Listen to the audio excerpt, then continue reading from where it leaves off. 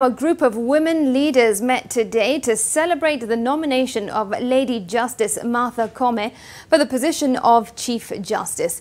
The event was hosted by Gender Affairs Cabinet Secretary, that's Margaret Kobia, and those in attendance, including Nairobi Acting Deputy Governor Anne Kananu and Cabinet Secretaries Amina Mohammed and Cicely Kariuki, termed it a historic move that will greatly contribute to the strides made in women's leadership and equity. That is, if Justice Koome is indeed confirmed as CJ.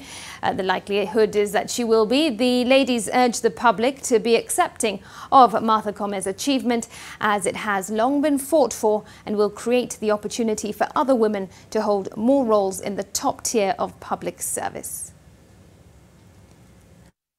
Is reminded you're that other gender. And therefore, for you in believing and seeing this many years ago, many decades ago, I really, on behalf of all of us, want to thank you. We do not take it for granted. Lived to see history made in this sort of way. How much we look forward to her implementation of the strategy that she so eloquently shared with us during her excellent interview. I realize how far we have come.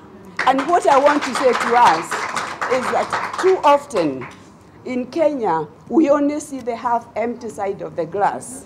It is time we began to see how far we have come. People who will say, oh, she's there because she's a woman. I don't think she's there because she's a woman. She's there because she has the competencies that she requires.